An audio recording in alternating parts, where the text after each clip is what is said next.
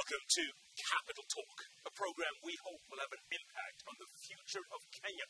And now, more than ever, I'm Jeff Koinange. Now, all this week, as we've been telling you, it's all about the women personalities of radio. And my guest today is one of the most controversial presenters who have ever graced the airwaves. She's taking a hiatus from radio right now, but she was on the air, and she's been on the air everywhere, from Nation FM to KISS to Capital to Royal Media's Hot 97. She has done it all. She will admit that she's been hired and fired and rehired. So obviously, there is talent there. And she will tell us why she got fired and how controversial a radio presenter can be. How far do they have to go in order to make an impact? My guest today has been called everything from the queen of radio to the cesspool. She's none other than CESS MUTUNGI. You could have left out the cesspool bit. You know, that one just lends itself. You think? It lends itself. It was cess in the pool, not cesspool. CESS, you made a huge impact in radio, and obviously I'm not talking in the past like that, and I know you will come back, but when you were on the air, people listened because they never knew what CESS was going to say next. Was that intentional? Of course. I mean, how boring is life, Jeff, without a little spice? And I believe my radio career was exciting even for me. I get bored very easily, Jeff, with people, places, things. So I assume people also get bored as well. So if I can entertain myself, then I'm sure you're getting entertained. Oh, that's for sure. Yeah. Oh, yeah. But one man's meat says is another man's poison. No, don't worry, I haven't done poison yet. My meat's been the meat for a lot of other people. And I think, for me, what I enjoyed most about my radio persona, or the personality that we coined back in the day at Nation with Bob Kyoko, was that Bob asked me, what kind of a personality do you want to be? And I said, I don't want to be any kind of a personality, Bob. I just want to be myself. So I told him, okay, be yourself. And he asked me, so who are you? And I said, wait and find out. And I guess it's taken years, but voila, yeah. Here I am. And this CESS is the same CESS that's on the radio, right? There's no Dr. Jekyll, Mr. Hyde sort of thing. Yes, there are two sides to the coin, Jeff. I'm very old-fashioned in a lot of ways. And I think that's been the reason why a lot of my content has been so, not controversial, but really provocative. Because sometimes I like to just provoke the old school. Sometimes people really, they live the kind of a life that isn't realistic. I'm old-fashioned, like I believe in the dating process. I believe in courtship. I don't believe a woman should openly ask a man for a physical liaison, for example. I think that's extremely, for lack of a word, let me leave it hanging. So sweet. Yeah, I believe in, I'm a spiritual woman. I believe in God. I pray a lot. I'm from a very staunch Catholic family. I've got very strong family ties. I believe a man should be the provider. I mean, this whole thing of the independent woman, where did it come from? Of course, apart from the song, by Destiny's Child, which everyone took totally out of context. It was a generation which I think misunderstood things. So, there is a flip side to CESS MUTUNGI. In my house, I love to cook. I'm an excellent cook. That's what I did in Kenyatta University. That's my degree, home economics. And I am quiet. How did you stumble into this business, CESS? Oh, Bob Kyoko thought I was a great entertainment at the bar. We were sitting at a bar and having a great time. It was just friends gathering to meet. And I've always been an entertainer since I was in school. I was a cheerleader, I was in the drama club, I was head of the Fourth Form Debating Society. I've always been a frontline person. And Bob just thought it was time. if he could harness that, what I have, and put it on radio, he thought it would make great entertainment, and he was absolutely correct. And then you worked for Nation FM for a while, Yes. and then Kiss came calling. Actually, I started off at KISS. I was doing voiceovers. And you won't believe who gave me the opportunity. Go on. Ndinda. And for those of our viewers who don't know who Ndinda is, Caroline Ndinda Mutoko. She's just a woman I have a lot of respect for. I don't think there's a woman in radio who has worked that hard and who deserves where she is today. Oh, Caroline works like a Maasai donkey. She's amazing. She's work. And I think when people see her out of that light, I don't think they can appreciate her as well as they should. So she's the one who actually gave me an opportunity to do voiceovers at KISS. So she introduced me to Roy Karuize, and I went in and they loved my voice and they would call me for voiceovers. And then Nation, that's when now Bob found me and they offered me a job. I'd been calling Nation for 3 years before that. So it wasn't like I just angukiad. No, I didn't. And then I told John Wilkins at the time that I have gotten an offer from Nation FM. I would really, really like you to keep me at KISS. Oh, and John Wilkins said, no, we don't have space. And I thought, fine. It's going to be like that, huh? So I went to Nation, and 7 months into Nation, Patrick Kwaku gave me a call and asked whether I'd like to come to KISS. And I told him I had made Cyril Nabutola a promise that I'd be with Nation for 2 years. So until my contract expires, I will be with Nation. And I think it was important for me to be there because I was green. I wasn't ready for what I then found was the life of a media presenter. So I was born into radio with Bob Kyoko. And it was exciting. It was scary because one day I was at home and the next day I was on radio. Just like that. No training. Bob told me training is on the job. And it was a very rich experience for me. Yes, it was. And then, okay, so after 2 years, went back to KISS?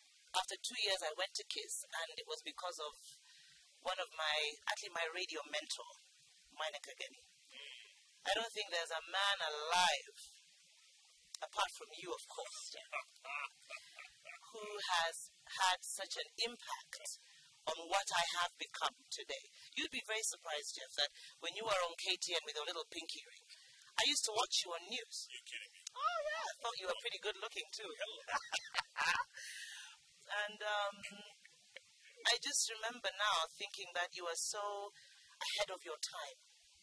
You know, it was a pity that Kenyans weren't ready for you then. But you had a great impact, and I followed your career throughout CNN. And I just thought, and I still think you're phenomenal. Okay, but obviously Minor made you, or helped make you bigger than life, and you were bigger than life, CESS. Yes, I was. So big that when you left KISS, we're not going to go into that, but left KISS and went to Capital, Yes. Everybody was fair game. Yeah, and I had ratings during the period that I wasn't on air. And you... was that stubborn? Yeah, people still thought that I was on air, and, you know, they still gave me a rating or two, which I really thank Mashabik for. Mashabik. All right, you know. let's go straight to where you hit the brick wall. You know, obviously, we're talking about there are no sacred cow. Everyone was game out there. Yeah. And one day you went after Mheshimiwa Charity Ngilu, who happens to be a relative of yours. Yes. You went after her. Okay, I wouldn't say went after her. There was an article in the paper which was detailing the curriculum vitae of most of our honorable members of parliament.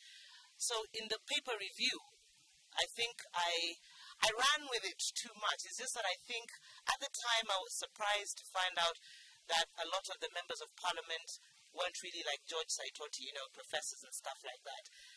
And in retrospect, now, Jeff, Chris Kirubi did give me a chance to apologize.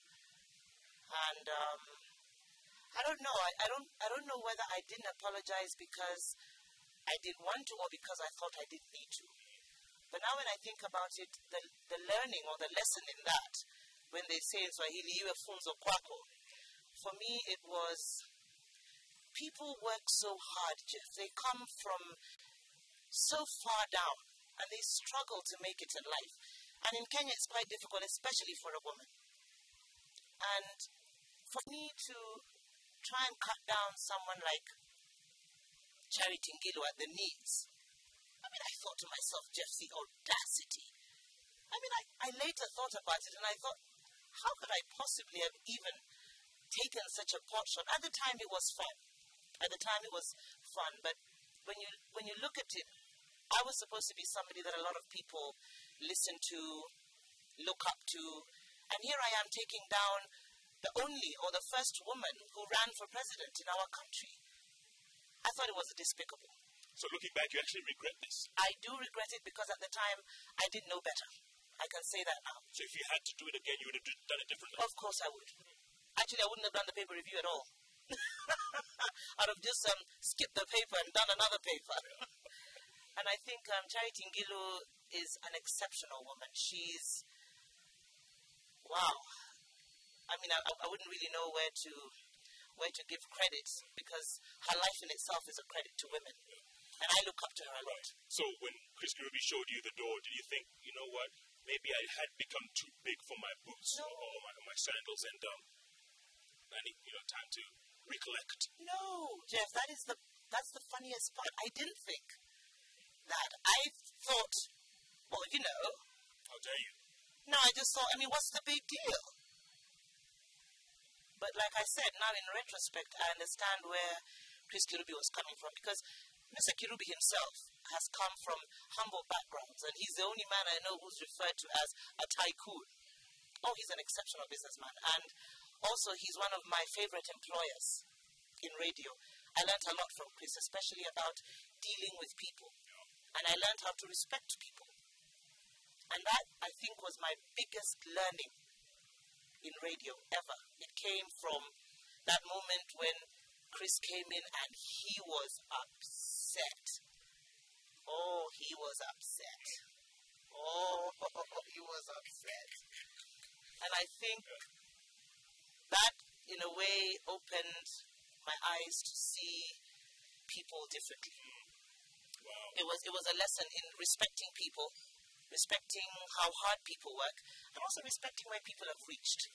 I mean, I had no right to think I could take a pot shot at Charity Ngilu, whether it was jokingly or not. But you would take pot shots at other people throughout. I mean, why, this one wasn't any different? I think because Mr. Kirubi and Mheshimiwa Ngilu, at the time, and I think even still, they work very closely together. When she was in the Ministry of Health, Mr. Kirubi has a lot of things. He contributes a lot.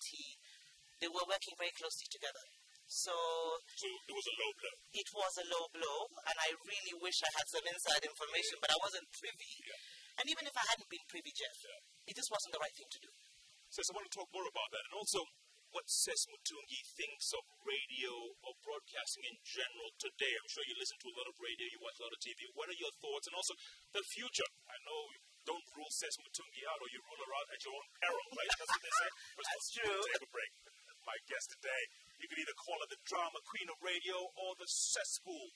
Either way, she has learned her lesson, and she says she wants to move on. She has so much to contribute in this business, and don't rule her out, or if you do it at your peril. You can only get that kind of information right here on Capital Talk, only on K24. Don't go away. We are back in a moment.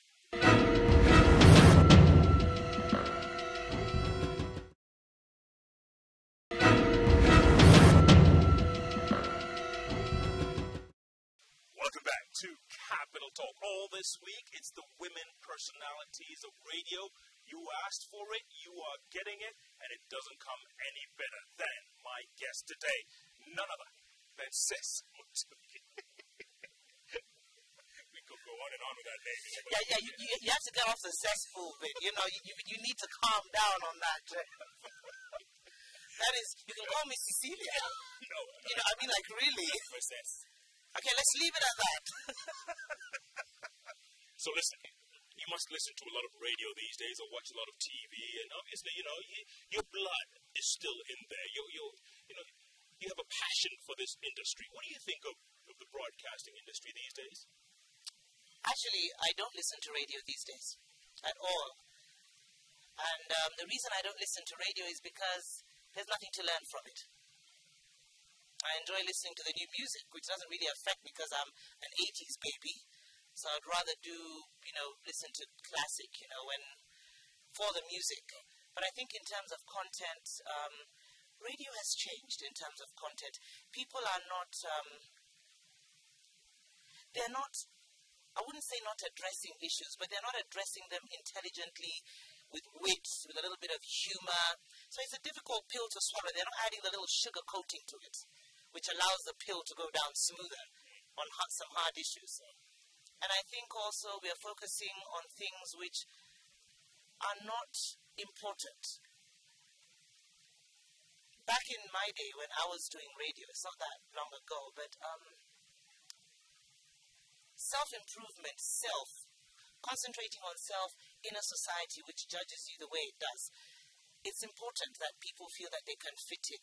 And the reason why people like myself stand out is because of values and principles. So if you want to stand out, that's one thing.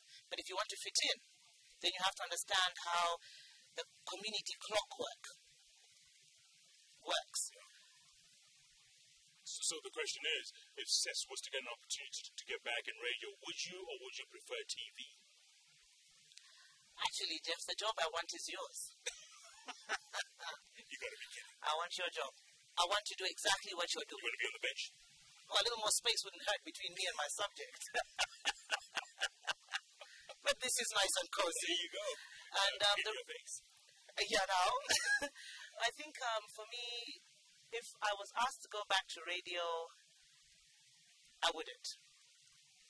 Actually, there are only two people who can ask me to go back to radio, and even then, they would be asking me for, I believe, a progressive reason, and that would be Mina Kageni and Chris Kirubi. And I think, so far, no. But for me, maybe next year, I'm thinking about doing what you're doing. Reason being, I'm good with people, Jeff. I mean, I'm good with you.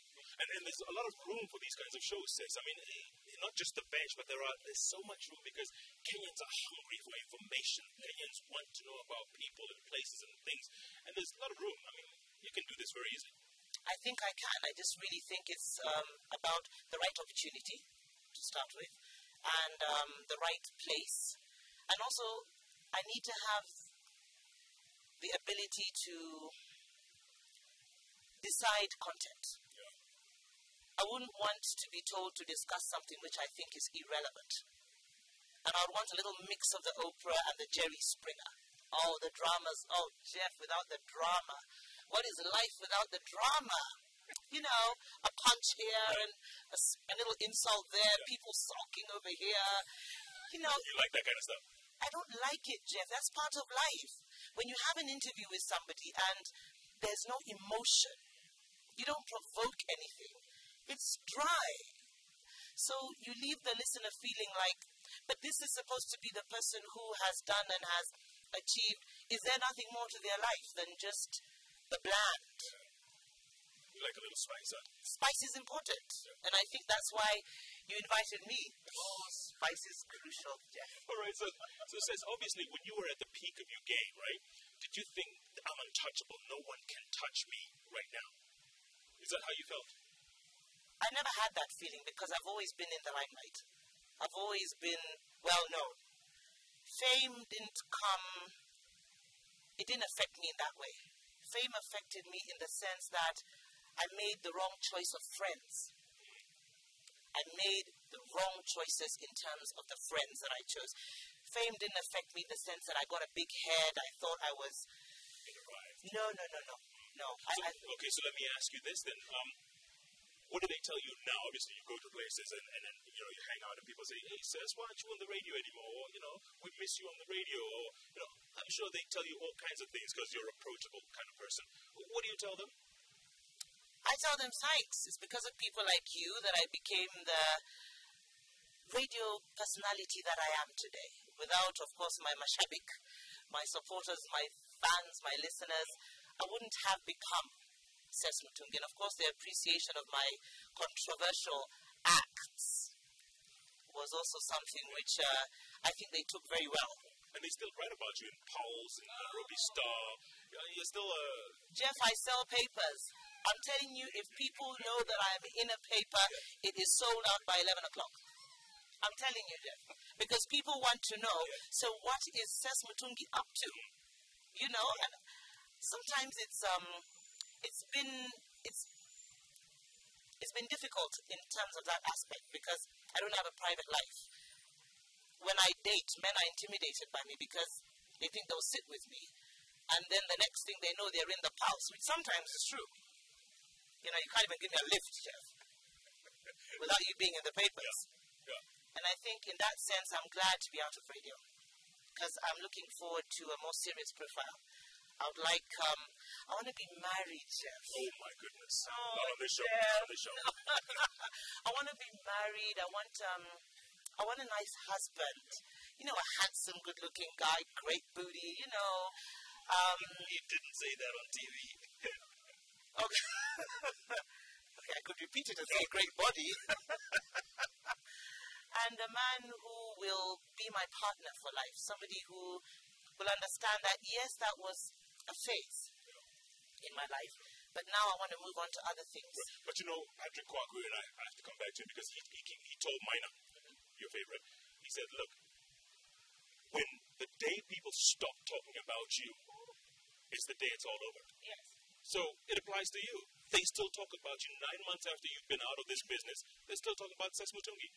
Jeff, I don't think I'll ever be over because I think I'm a normal person. I live a normal life. And I think the more they dramatized my existence, the more they put me in the papers, the more people realize CESS is just a normal woman who's just having a rough life. You know, the things that they do, sometimes people do what I have done, but in excess.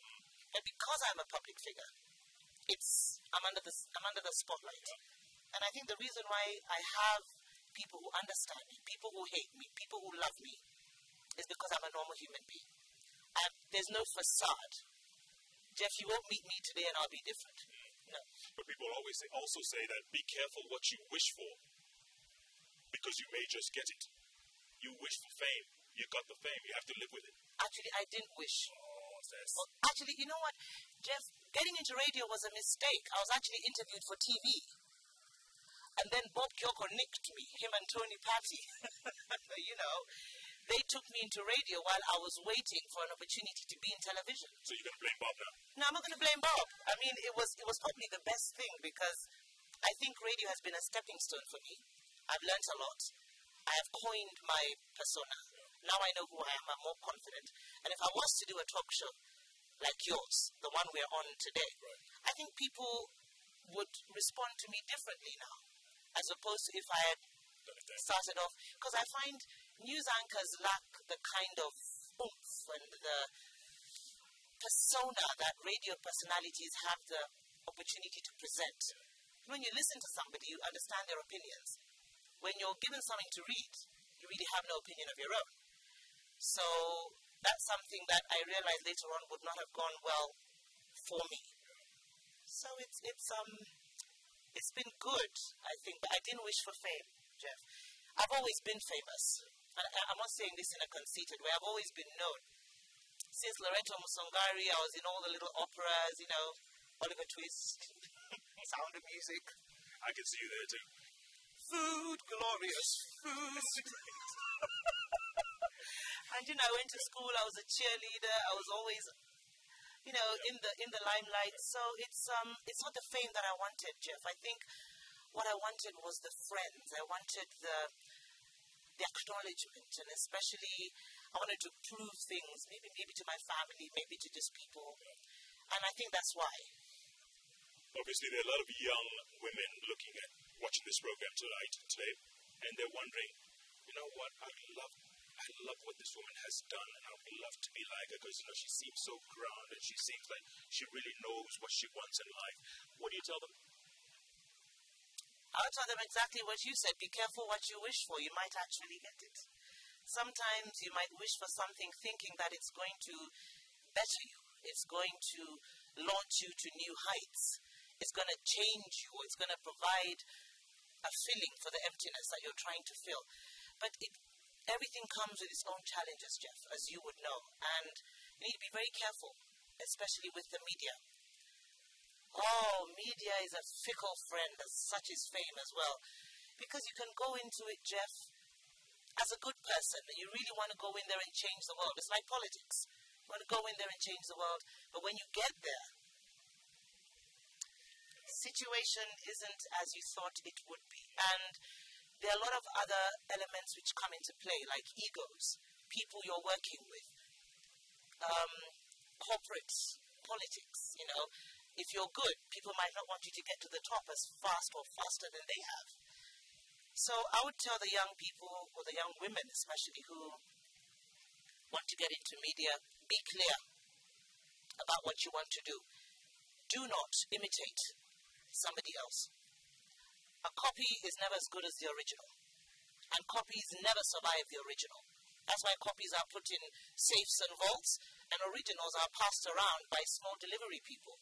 Be the original. Don't be afraid to be yourself. Because if you can't be yourself as a replica, the original will always take precedent over you. So go in there, be bold, stand your ground, be respectful, something I've learned. Respect people, respect achievement, discipline. You cannot serve more than one master in media. It's very time consuming. And be prepared to make the biggest sacrifice of your life, which is your personal life. I mean, Jeff, how many people in the media, you're lucky you got married when you did, because a lot of women in the media now are looking for partners, and men are afraid of women in the media because they think they're like... larger than life? Yes, and you know, there's nothing as bad, Jeff, as being with a man who has achieved. He feels he's really worked hard. He's at the top of his game. And then every time you walk into a function, it's like, oh, that's CESS's dude. That's CESS's husband. That's CESS's boyfriend. You're never Jeff's wife. You're never Jeff's girlfriend. You're always CESS's. And that does a lot to erode the ego of your man. And then he starts trying to prove his manhood in other ways, which then destroy your relationship. So you need to be very clear. The sacrifice that you make to be where I am, or to be where Caroline or Mina or anybody who's top 5, is that you will have to sacrifice something in your personal life. That's very sound advice, my dear, and very wise as well. Thank you so much, CESS MUTUNGI. Good job. Well done. Well, do I get a peck? After the show. Good Lord, this woman doesn't hold anything back. CESS MUTUNGI. The drama queen of radio. She says, don't rule her out. She also gives some very sound advice, especially to the young. Be careful what you wish for, because you may just get it. And if you do get it, be prepared for just about anything, especially sacrificing your personal lives. But if you do indeed make it, know that the sky is no doubt the limit. No doubt. All I can say about CESS MUTUNGI is stay tuned. And you can only get that kind of information, these kinds of guests, right here on Capital Talk, only on the award-winning station K24, where we are all Kenyan. CESS. All the time? Did I get it right? All the time.